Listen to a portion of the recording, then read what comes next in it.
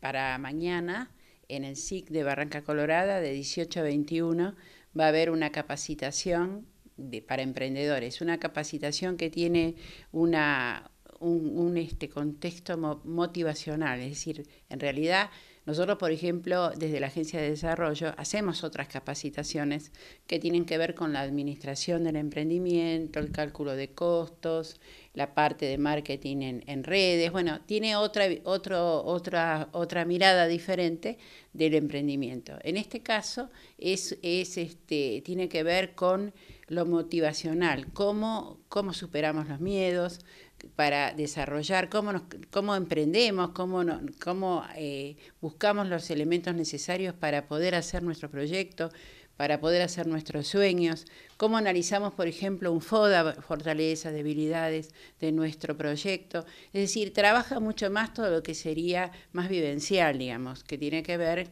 con tomar la decisión y avanzar con el emprendimiento. Así que es una mirada interesante, diferente, gente que viene de Cava, de Ciudad de Buenos Aires, ha hecho el contacto con la Fundación Emprender, que es una fundación de San Luis dedicada a capacitar emprendedores, que ha trabajado mucho durante la gestión de Claudio Poggi con el programa Nuevas Empresas. Se trabajó mucho sobre emprendedores que capacitaban y demás.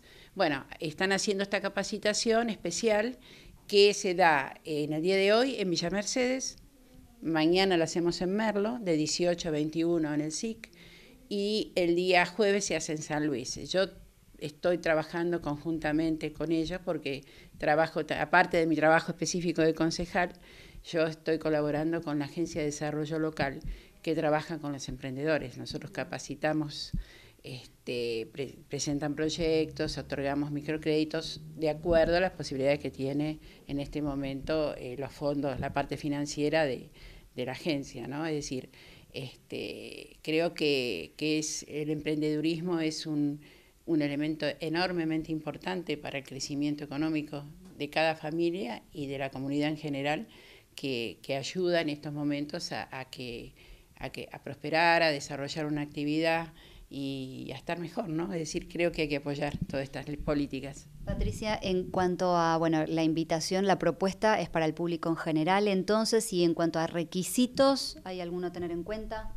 No hay ninguno, es para el público, cualquiera que tiene o tuvo en algún momento una idea de hacer algo y a lo mejor se quedó, no se animó, le faltó. Bueno, es para todo aquel que ve como posible, que tiene adentro suyo un emprendedor, alguien que ha soñado un proyecto, que tiene ganas de hacerlo.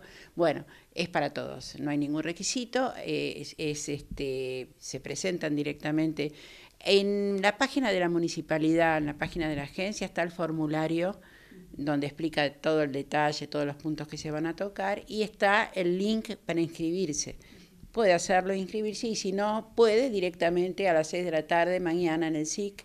Los estamos esperando, se va a hacer, el municipio de Merlo organiza juntamente con nosotros, va a estar toda la gente que está trabajando en Mujeres en Red, con María José Álvarez, con Rocío Russo Ortega, que tienen un grupo de mujeres emprendedoras, muchas que están trabajando muy bien. Es una linda política de género que están haciendo en esa área de la municipalidad.